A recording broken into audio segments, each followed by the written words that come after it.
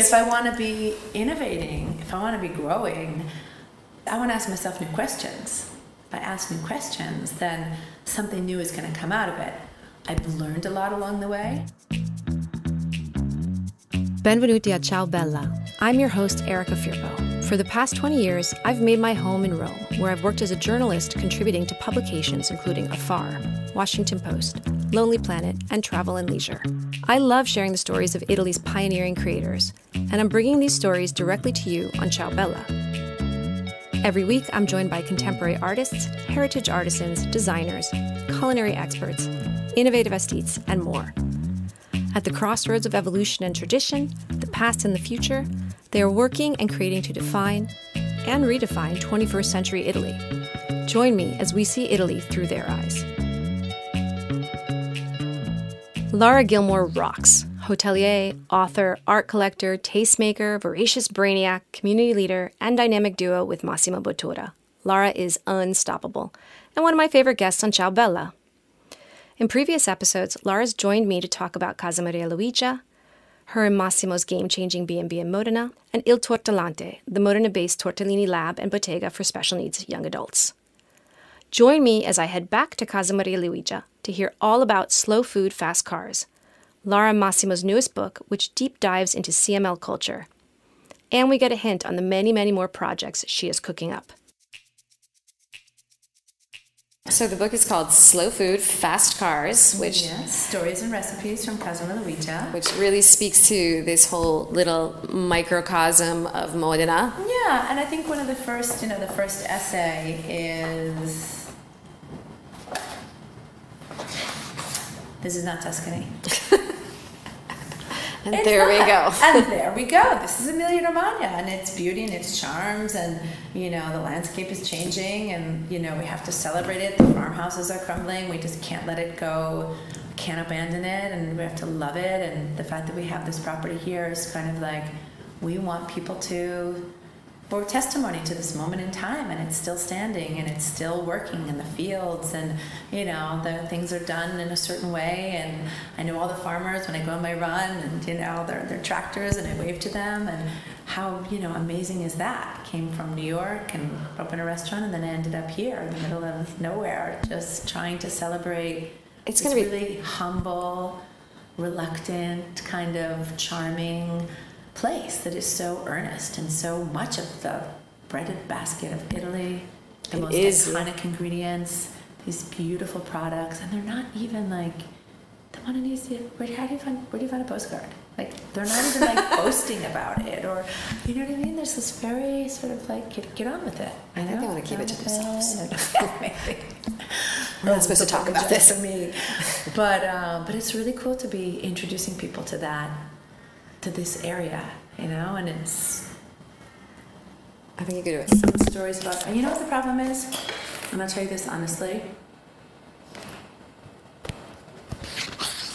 The first book, Never Just a Skinny Italian Chef, so important, so conceptual, trying to get everything right. The stories, the mood. I thought about it for so long, and then I worked on it for almost 2 years, blah, blah, blah. Of course, there's things today do differently, but I know it was like this tome, and then Bread is Gold, a light book, but so important, the stories and the message, and fighting food waste, and all these chefs coming in, and they're kind of experimenting and putting themselves in this kind of challenge of cooking with the ingredients that were there, a situation. And in this book, it's a hotel, and it's nice, yummy things to eat, and it's kind of soft and fluffy and warm and fuzzy, and I kind of, the inner side of me is like, it's not intense enough, it's not conceptual, it's not enough about, you know what I mean? But then I'm like, you know what? People come to a hotel, they want to have fun, and they want to have yummy things, and they want to see art, and they want to be cozy, and so I just told a lot of stories about how we put it together, how we found the property, not trying to be like a design book, but some funny art stories, and there's a little bit of humor in there. There's a little bit of stories about me and Massimo, and just how we made it happen. So That's what I saw. I don't know if it's gonna work or not. It is a cookbook. Tons of recipes, easy recipes. Photos are beautiful. And then in the middle, there's this pisang dolce. So a precursor to Gato Verde. Maybe Gato Verde one day will have its own cookbook, but sort of where it came from and how it started and the ideas that make this place what it is. I think you do a great job. I think, and I feel like every time we come here, we find something new. We find, I mean, what, you know, whether it's the cherries, because if you come, you know, if you come in September, there's some, aside from the Parmigiano and the prosciutto and the balsamico that's always here, which is always amazing, and the brusco, but then we'll find something new every single time. Yeah, like, I was just in the orchard and it's like, I have all these apples, I have a tree full of apples. Are they the most delicious apples in the world? Well, I don't but this know. morning at breakfast they were. Okay, good. They were delicious. Okay, good. Like the baked ones in the yes, wood burning oven. I love baked apples. Okay. And I said to Doris, I said, this is the best baked apple I've ever had. Oh, yay. Because it wasn't like it hit all the right notes. It had a little sweet, the cinnamon. I mean, it was just baked perfection. That was like if I go out for breakfast in Rome, I'm like, c'hai qualcosa con mela? I always ask for something with apple. And so when I had that, I was like, oh, like it made me feel so at home. And I don't know if you noticed, but we have like more and more vegetables and fruit and trying to keep that going, and just, you know, that idea that breakfast is like, it's such an important meal, and, you know, let's just, I don't know. I do sports just get that breakfast here. I really do. Can I tell you that I'm saying this to Darius this morning. I think that the first time I had breakfast here, which I think was 4 years ago, it actually really changed my mind about how I eat breakfast. Because, like I said, I'm a sweet tooth. You came in 220. Wasn't that the first time you guys came? Was it 220? Was it just after the pandemic? Yeah, it was 220. It was like June for your birthday. Yeah, it was just after the and pandemic. I remember because we went downtown Modena, and you were like, oh my God, it's so lively here compared to Rome. It's like people are on the street because and everybody was outside. Everyone was socializing. And it was hot, it was great, and then I had breakfast, and I said to Darius this morning, I said, I think it really changed how I think about, like, in a really good way, how I think about my breakfast and what I want to eat, and the things I want to, you know, as you know, I mean, maybe the cotechino every single day isn't the best idea, which, you know, I dedicated a podcast post to that cotechino. And last night, by the way, I was like, oh no, I have another cotechino. The one with the... Isn't that amazing? I love that cotechino. It's addictive. With the sour flavor of the sangue di drago, the plum sauce. It was like... I was like, Darius, I have another podcast I have to do on cotechino. More cotechino. And so it's so funny because this morning he looks at me and he's like, and I was like, I'll take your cotechino too. But I do have to say, I started really thinking a different way about how I'm eating breakfast, and it definitely it's transformed my breakfast mentality. Oh, good.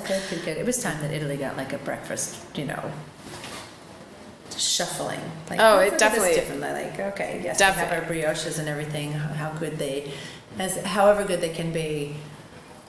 There's so many other amazing flavors that why say wait for lunch? You know, let's start now. I know. You know what I was thinking when I was walking over to Gato Verde last night? I was thinking to myself how every single time that I've come to visit you, there's always something new. You're on to the next night. And it's really fascinating for me because, you know, I was kind of, last night I couldn't sleep. And so I just started doing what I do best, which is make notes. And I started making this list, and I was like, okay, restaurateur, marketing genius, book author, hospitality. I mean, and it was like social work. I mean, it was like going on and on, and you know, so you know. No, don't make that list. It's a lot. Yeah, exactly. Excuse me. It's a long list, and then a lot of different projects, and then and then we add that overlap. Running a business and then traveling so much, but it does not fail that every time I come here, I find something new. I find a new project. Last night we took a walk around and we were like, wait a minute. Yeah, there's a whole back area. Yeah, we and opened it up. I'm building a little changing that area back there, and then this is the house that's the next project. Yeah, that's going to be in October. But you're going to start in October, or it's going to be open by October? No, I start working on it in October, and it'll be done by November. Knowing you. Hopefully June. But, you know, already breakfast is going to be a little bit different. Not what we serve, but how we serve it. So I'm going to move it over to this house here. So you'll go out of the courtyard. There'll be an opening in the hedge. And then right where the opening in the hedge is, I don't know if you saw it, but I should take you over. We have a sculpture of Pinocchio. So breakfast is go through the door, and then at Pinocchio, go left. Okay, Go right. You know what I mean? So last night, when we were leaving the restaurant, we were leaving Gato Verde, which I kind of like, I don't want to call it a restaurant as much as it's to me like an experience. And we were leaving, and it's 11:30 at night, and it's dark, and there's like a little bit of fog coming in, and I looked to my left and I saw a giant Pinocchio. And I don't know if you remember this, when Charlie was younger and he was like, and I told him the only thing I'm afraid of in life, and he teased me so much, it's Pinocchio. So I saw this monster Pinocchio and I was like, Darius, I have to go. And he's like, no, don't you want to see the sculpture? I'm like, I can't, not at night. I was like, that's a one thing. I won't sleep. Yeah, so I'm really looking forward to seeing it in the daytime. So I will was it, right? Yeah, well, okay, fine. So the idea of like this Pinocchio playfulness. I'm gonna copy the American Academy. Have you seen the American Academy in Rome where they do their dining? There's that bay hedged in kind of space, and it has a big door. Yeah. I'm gonna make one of those doors so that I keep the hedge here, dividing the properties, but there's just this door that's open. And you basically get in front of the courtyard where there's the Babbo by Kia, and then you're just going to go enter that way. So that you don't have to go out on the pavement anymore where the cars are. Once you're in the property, you can just kind of wind around. You know what I mean? By the way, it's not bad walking over there because all of a sudden you like get the vineyard, you see the vendemmia. It smells really good. Today we're not doing the vendemmia because it's going to rain, but they started vendemmiare, getting all of our chefs in the kitchen. And I saw on your Instagram that you said aceto di balsamico. Are you also making wine as well? No. Just this aceto. It's for the Mosto Cotto. Okay, and you have 1,300 barrels. Is that? That's a lot. Is that completely separate from Villa? Was it Villa Manadori? So Villa Manadori, we started making basically when we opened up Osteria Francescana, and we've always made it in more of like a production warehouse, not meant to be. We didn't have a villa, like an apartment. We didn't have a place that was one of those historical places to make it. And now we're bringing everything together and seeing how to bring the production of Villa Manadori here, because there isn't that much space, because there were already these 1,400 barrels of extra old balsamic vinegar, like the extra old ones. But the Manadori is a blend. It's a blend of extra old and younger vinegar. And so you have this product that's really great to use every day, marinating, salads, As much as I love extra old balsamic vinegar, it's not something I want to use every single day. And it's not great for cooking. I know it's so, it changes the temperature. Yeah, it's great on the frittata. I mean, it's great to drizzle on things. So, I totally understand. So we might eventually move Villa Manadori here. There are a lot of logistics that are involved in that, because the bottling and the shipping is a whole different quantity. Okay. Compared to the balsamic vinegar. We have a bottling machine.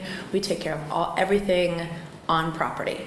So a big part of the work that we did when we bought the property last end of June, July, not only like doing a facelift, painting it green, and putting better lighting in where you go up and visit the barrels, but the bottling area needed like major investment.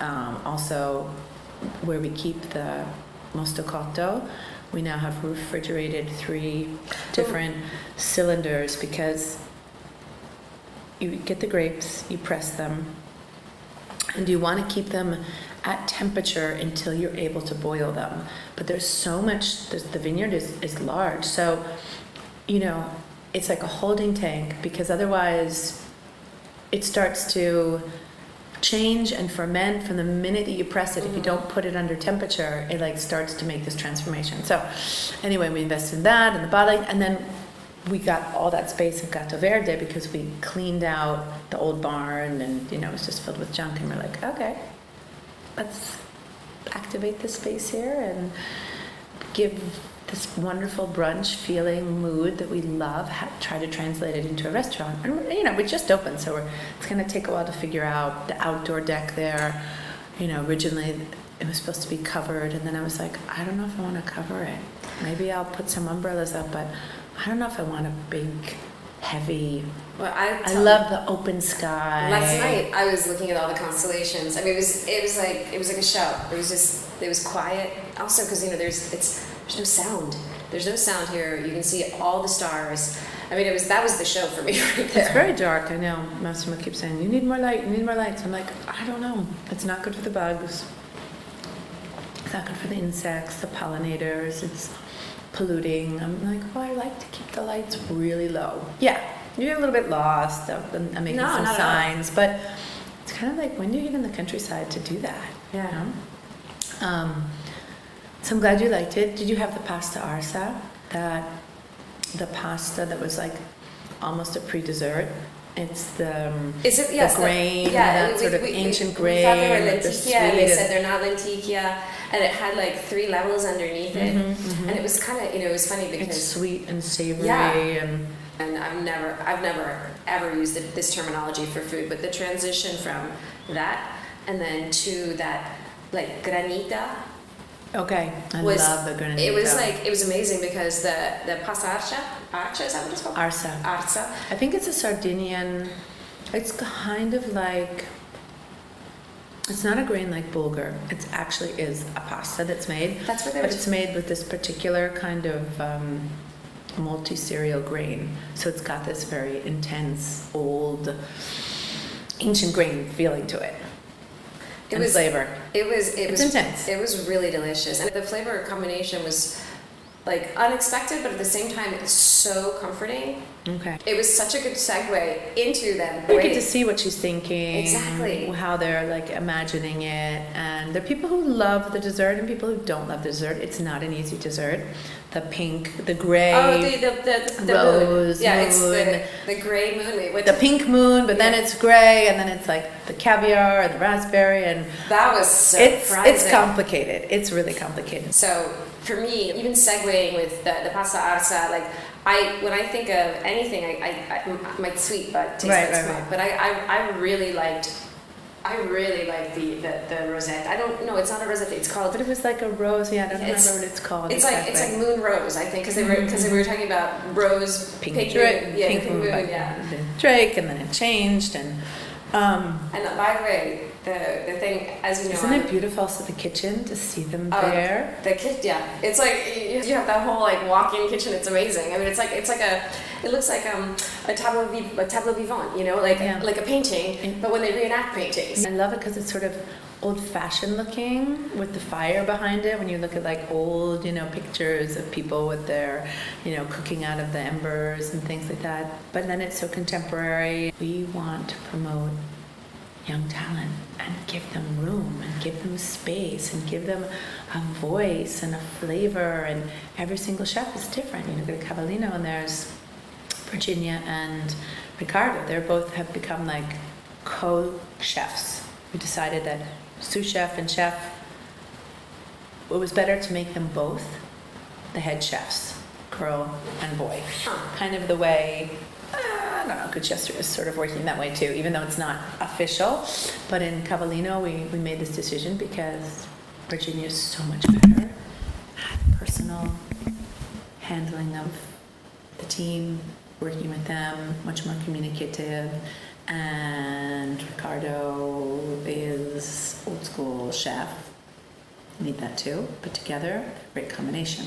They work really well. I do think I think that was the other thing. As I said, it's like a tableau vivant, but it's also amazing because, especially with these new, the show, The Bear. I don't know if you got to see that beautiful, harmonized, really balanced group of people working together. It's fascinating to see how they work in a kitchen and the timing and the intensity. I'm given like a front row into how they work together. It was really, really nice to see. Yeah, I don't know. I mean, we have to think also about, I think the world has changed. We have to make spaces. So if you go back in that kitchen, we tried to make every single part of the kitchen a beautiful space. And if you go back in the kitchen, like I went back in the kitchen of the Langham Hotel, and Michelle Roux is the chef there. It's just an ugly kitchen. It's just like an ugly hotel kitchen.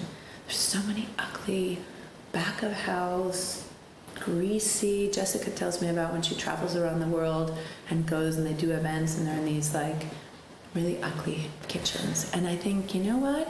You're working. Those are the hours you have a person like working for you.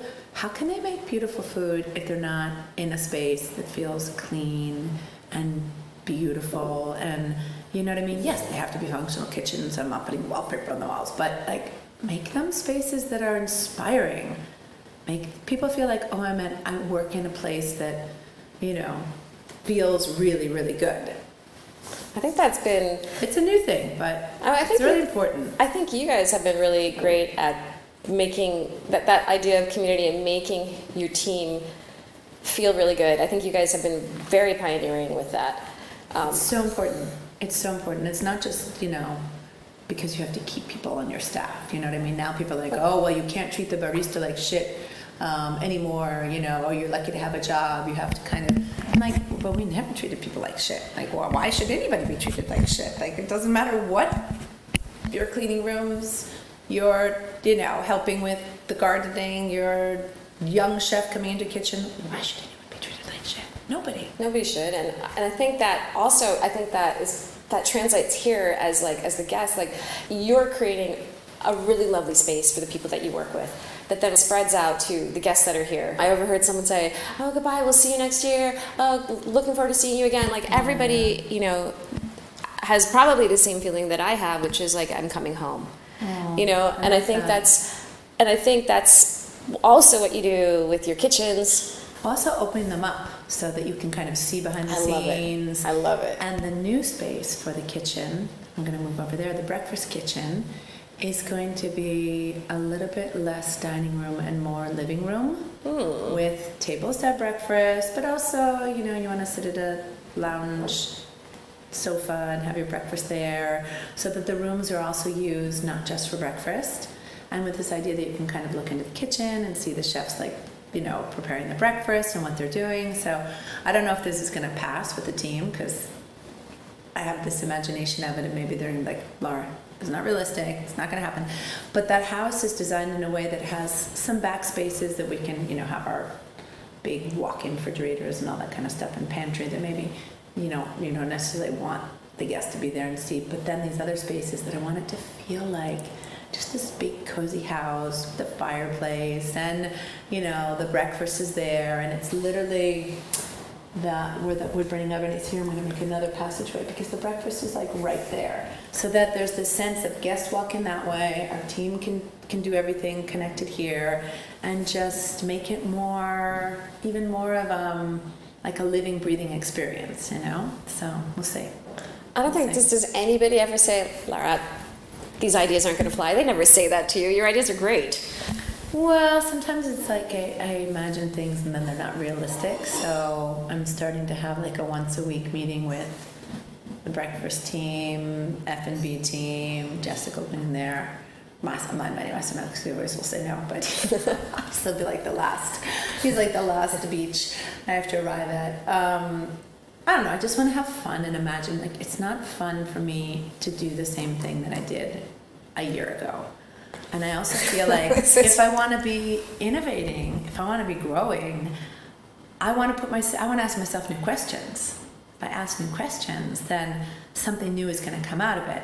I've learned a lot along the way, so maybe every room won't be a different color, but maybe they will, you know what I mean? In one hand, I'm like, well, it's time consuming, and then, you know, the painters always are coming in and fixing, like, what color is room 4, what color is this? It's stressful.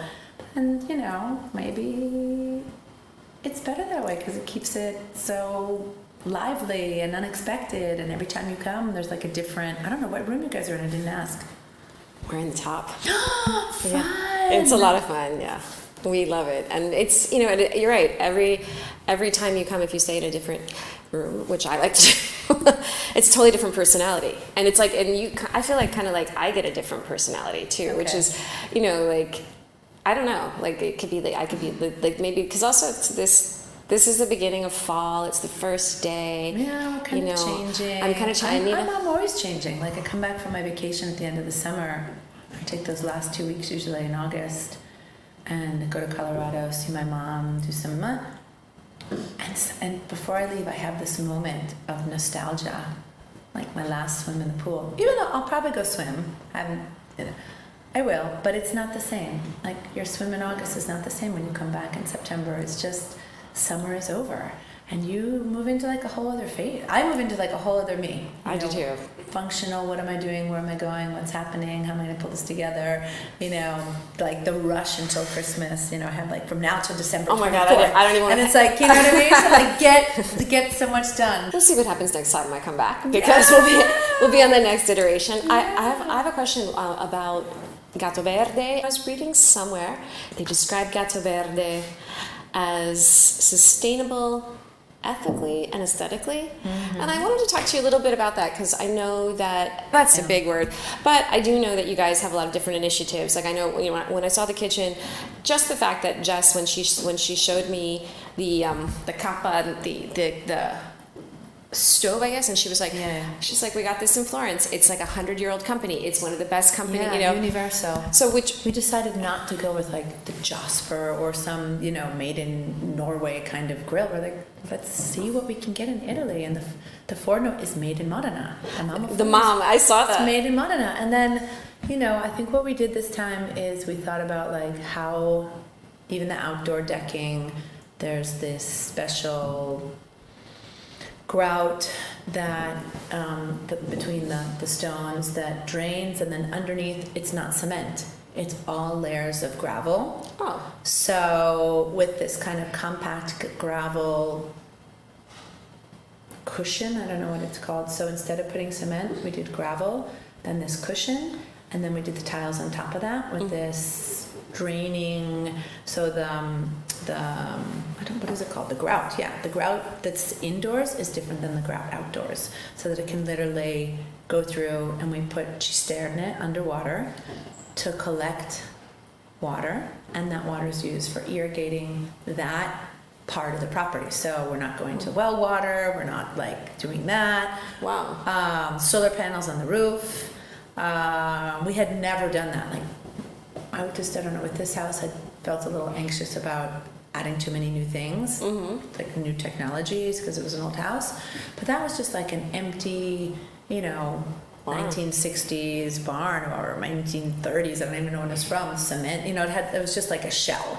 So at that point we had to add everything. So why don't we try to do something innovative that we had never done before? We even have this machine that takes the smoke from the wood burning oven and the Universo, and it like cleans it out so that we're not pushing into the sky, you know, directly the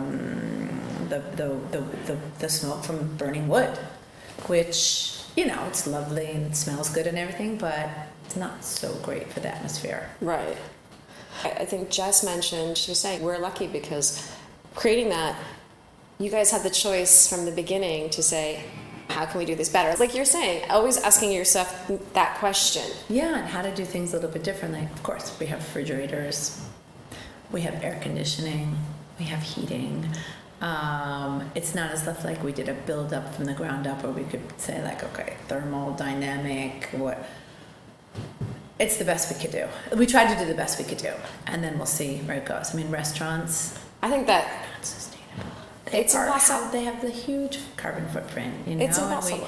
And we really try to be very good about not wasting, especially food, water, all those kinds of elements. Well, that gravel thing is super clever. It's super cool. Yeah, I think I would love to see what the design, like I would like to, you know, like what the layers look like. Yeah, I have some pictures maybe of how we did it really cool. as we went. Yeah, because there's like a big issue about rainwater. So the driveway was already asphalted. It would already had asphalt on it. Because I thought about like, okay, we get rid of all the asphalt and I'm just going to do this like dry earth kind of compacted. Like you go to the parks in Paris, right? You know? But we live in Emilia-Romagna. When it starts raining, it's like that becomes mud, right? It's going to be like puddle, mud, yeah. clay. You know, it's hard because you don't want to like have cement and asphalt everywhere. And this is great, the Porfido, but like very hard to maintain for big surfaces. Right. It's always like coming up because that drains really well. This is called Porfido? Yeah, it's the Porfido, those little ones. Like I would call them San Pietrini. Yeah, San Pietrini, and they, you know, there's like a tiny bit of cement mixed with the sand just to keep the sand stable. Right. But it just rains and goes right down. And right down, exactly. Yeah, but you don't want to eat on that really because it's like... It's a little unbalanced, I guess. It's unbalanced and it's... Like, this was our first attempt, you know? And then I think, you know, it's hard. I look at Francescana and I think, how am I going to be able to transfer all these things that I'm learning and growing and doing here and bring them back to Francescana when it's such an old building? We're kind of crunched in there, you know what I mean? It's like we don't have much room. We don't, you know, how to add special machines and things like that. Like we're already trying to figure out how we can change or make that better or more, you know, consume less. And it's just, it's hard when it's in an old building like that. So, we'll see. I wanted to ask you, I mean, I saw you working out this morning. You just move around a lot. And I mean, even conceptually. And I want to ask you how you do that because I get exhausted just thinking about it. I'm like, because you're changing mindsets too, you know, because you're thinking Gatto Verde, then you're thinking hospitality for Casa Maria Alice. So it's like one step at a time. You know what? I used to stress and want everything perfect all the time, like perfectly done. Now I'm in a phase where I'm like, oh, let's just start. And then we'll figure it out as we go along and, you know, we'll fix the courtyard and you know what I mean? And it's okay not to have it, you know, I feel like embarrassed that house is that color. I would have painted it immediately. I don't like that yellow. On the other side, I painted the shutters, but I didn't get time to paint the shutters here. But I'm like, well, you know, we're a little bit imperfect right now. And people see that we're a work in progress and that things are growing and changing and moving. And I think it's important. I think it's important too. I like that. Perfection is so overrated. It's just too much of a stress. You don't need it. Yeah, and for what? Like, nothing's perfect. It's perfect. Also, I always say a great mistake is a great opportunity, you know? And so, or, you know, it's just I don't know, it's not even a mistake. I mean, just, I don't like perfection because I could never achieve it. Yeah, maybe that's it. Well, no, it's just, I don't have that patience. I just want to have fun. I want to try to do a great job, you know? And try new things. Like I keep saying, try new things, you know? Keep playing. That goes back to what I said. Every single time I come here, it's something new. And it's so much fun talking to you about that. Thank you. Thank you, Lara, and everyone at Casa Maria Luigia and the Francescana family for making this episode happen.